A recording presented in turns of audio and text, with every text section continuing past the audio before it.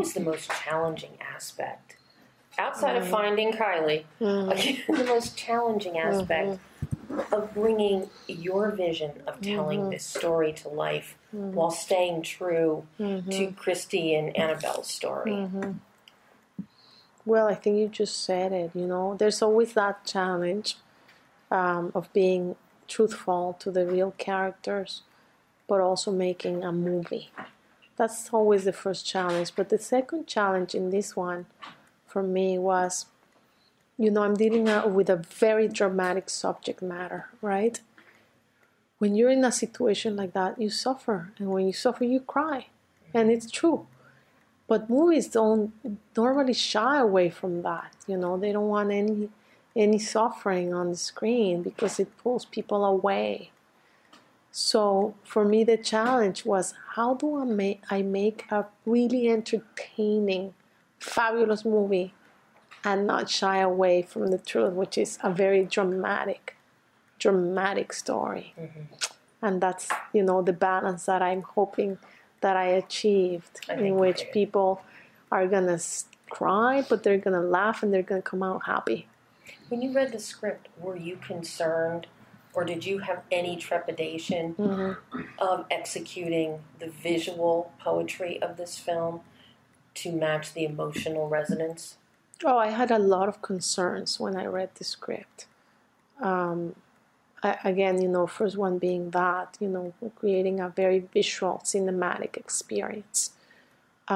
So it was about working with the writer, bringing all those elements in, so that then when I like to put everything I can into the script. So when I get to the shoot, I feel strong, I feel safe, I feel like I got it on the page, you know, as much as you can, you know.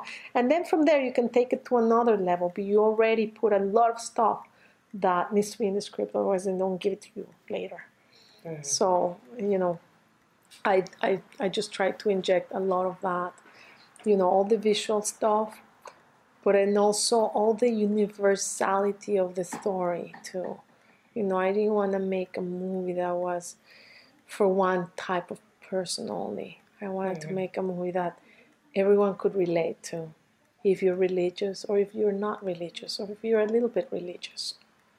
And, you know, that is open for interpretation. It doesn't give you a single point of view and wants you to believe in it. It just lets you read it from your own perspective. Well, first, I'm very lucky with Checo. He's very talented, and he's very fast, and he's very resourceful, and he always says yes to everything, and he really wants the best for the movie, you know, so that it's good. It's a great thing. And we didn't, you know, we have challenges, a lot of challenges, because we didn't have a lot of time.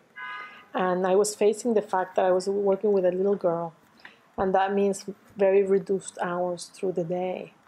And so it was tough. And somehow he managed to give me so many beautiful sunsets. I don't know if you noticed. So many beautiful lighting moments. Trying to think about the way we shot the movie. You know, we had challenges like spending so many days in one single hospital room and making it always look different and always approaching it differently in the way we shot it and in its light, so that we wouldn't feel bored and we wouldn't feel like we're constrained, you know. So we that feel the movie passage of time, the way you shot it. But it's the light also.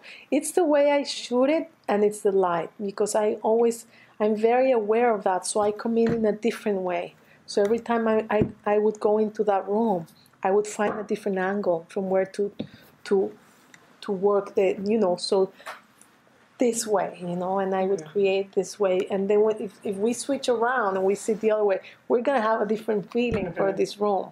So then this way, you know, and just always keeping in mind that the constraints to make the best out of them. And because we don't have like the budgets of the big movies, you know. I wish I had one day.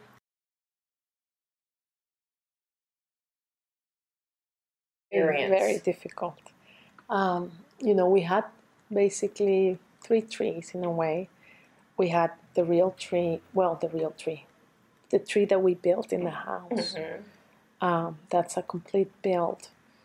And then we had inside in a stage, we had the inside of the tree, and also in the real tree we had inside too. You know, in the built tree. In the built one. So, you know, it was built in parts, and it was shot in parts. And in heaven, you know, I was thinking, you know, how do you approach something like that? It's so tricky. And of course, nature was my answer.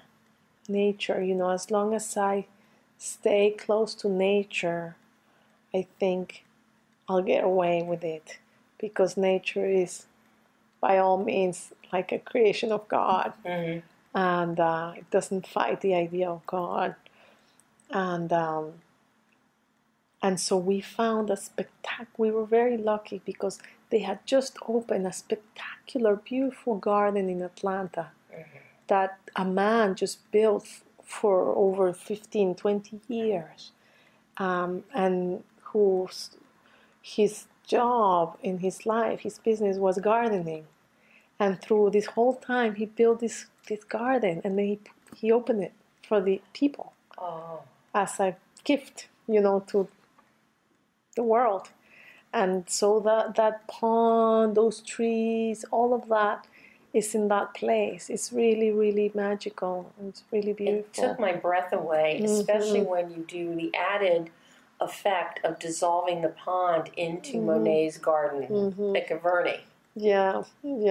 I mean, that is I'm so glad you grasped it. It's such a beautiful time. Well, Monet is my favorite artist. So first I see the museum piece, and I'm like, and then when you bring it back through that, I was just, good. I'm so happy. My heart stopped, Patricia. It was I'm so happy. Beautiful. I'm so happy because, you know, I make these decisions, and it's always a risk. And, you know, I said, let's go for Monet. You know, let's go for Monet. And I came up with this Monet in this.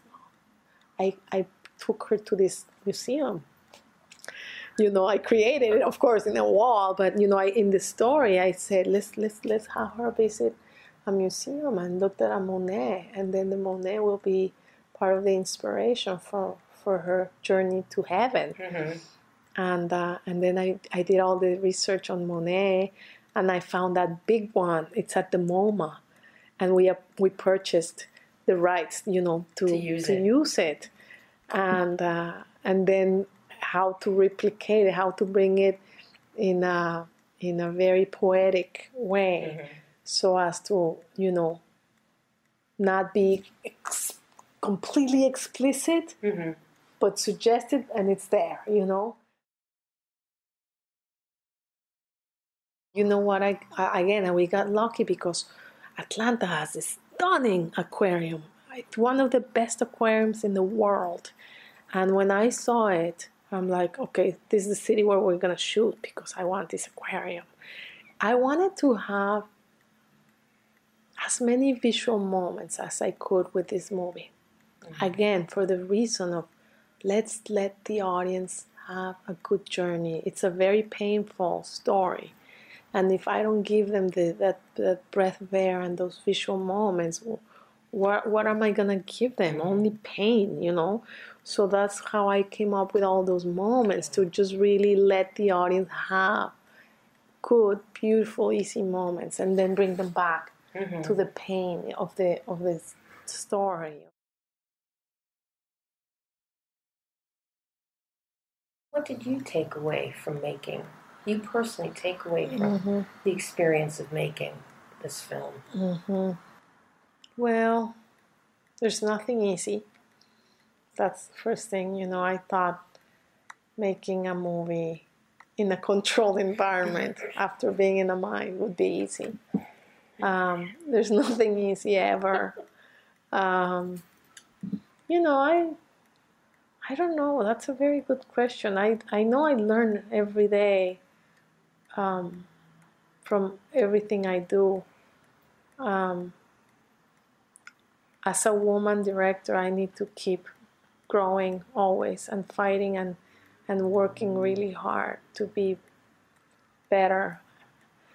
Nothing comes easy to us. We gotta really, really fight for the things we get. And my steps have been small, but consistent. Mm-hmm. We have last question. So, I think that one of the things I'm very proud of in the movie is, when I first read it, I felt that I didn't want to make a movie that would only speak about one single miracle that would very seldomly happen to people. Mm-hmm. Because there's so many people that are suffering out there that I wanted everyone to have something to take away from it, not just the one person that got the gift of a thing like this. So I really wanted to make this movie about the miracles that are all around us. That's the way I see life myself.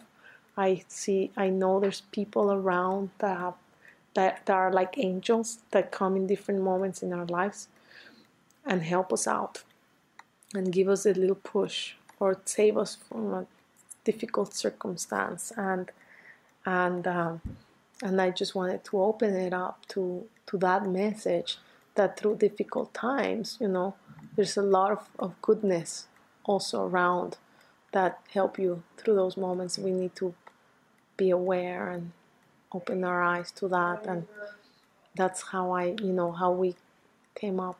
I came up with the miracles and all these people that were doing all these things to help them out. And I think it opens up the message to a bigger thing even than a miracle, than a single miracle.